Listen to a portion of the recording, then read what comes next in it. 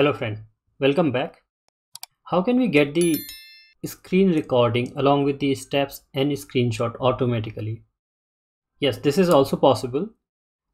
Because filing a bug, to file a bug like we have the steps and screenshot, that's good thing. Using Test Case Studio you can get that easily just in one click. But video or screen recording is one of the best way to immediately show your developer or anyone that this is how they can reproduce the issue. This step is still they will have to read it, and then they will have to figure it out, where is that button and or something, whatever is there in the steps. But screen recording, because there you present like visually, click here, move your mouse here, and then do this and that. So how can we get that automatically? Let's see how you can do that. So here we have the Test Case Studio Pro. In the Pro version, you have this feature of screen recording along with the steps and screenshot. So what you have to do, similarly like Test Case Studio free version, I'm sure you must have used it. So like in Test Case Studio free version, you get the steps and screenshot here. So let us close this and see in Pro version, you have the option of like steps and screenshot, everything is there, a lot more thing. And here you have the option of screen recording. So what we will do, like we will just start the recording before you start your testing. So let's say you want to start the screen recording along with the steps and screenshots. So what you do, you just click on this, and here it is asking like which step you want to like which Chrome tab you want to record, or you want which window you want to record, or you want to record the entire screen. So that you can select. Let's say we want to record this tab, particular SelectorsHub tab. Click on share. So now you see that here it is showing sharing this tab to Test Case Studio Pro, and here this is recording. So whatever we will do here in this screen, like let's say we click on this courses, so it will record in the screen as well as steps and screenshot both.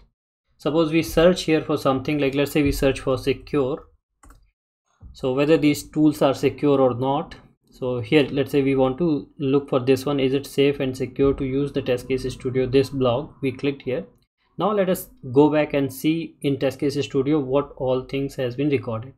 For a second we have done with the screen recording. You can click on this stop sharing, and now click on this. Here you see, so here you see that all the steps has been recorded. Like we have open website, then we click on courses, click on search icon, we entered secure in search field, then we press enter, then we scroll down, then we click on is it safe and secure article or not. And here you have all the screenshots, like wherever we were performing any action. Fine. Now let's see our screen recording as well.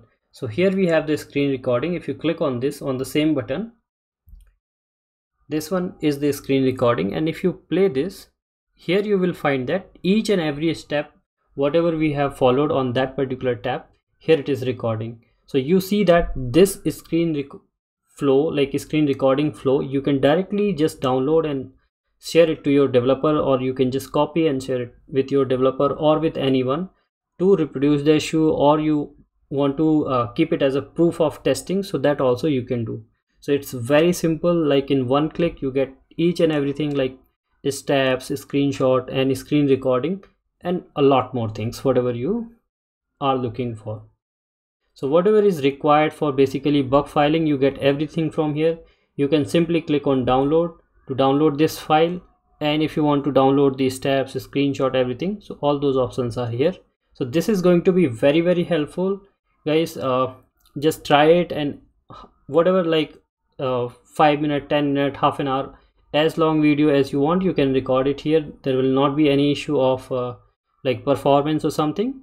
So this is very helpful. Just try it. This will help a lot, and in like bug filing, documentation, proof of testing, in many cases it will be very helpful. And once you are done, if you want, you can delete this simply, and whenever you want to record this screen, you can record this screen. Another advantage of this screen recording is this, that you can also record the desktop application as well. Like let's say you want to record any particular desktop application as well. Like for an example, we want to record the IntelliJ here, this one. So you can select the IntelliJ window from here, this one, let's say, and share. So now whatever actions or anything you will be doing here, that will be recorded. Like anything if we type here, So this is being recorded in testcasestudio pro. Here you can see in between, if you will open anything here or you do anything here, this will not be recorded in the screen recording in that video. So whatever we will be doing here, that will be recorded. Like let's say now I will type here anything like this, something just for example, and now stop sharing. And let's open the testcasestudio pro here and see the recording. You will find that it will just show you the IntelliJ screen, not any other screen. So that option is there. This is very helpful. Just give it a try and definitely you will love it. If you don't know how to start with the testcasestudio pro, here just you go on SelectorsHub website and directly here you will find the testcasestudio pro version. Here click on install and you see, just follow these 3-4 steps and you will be all set.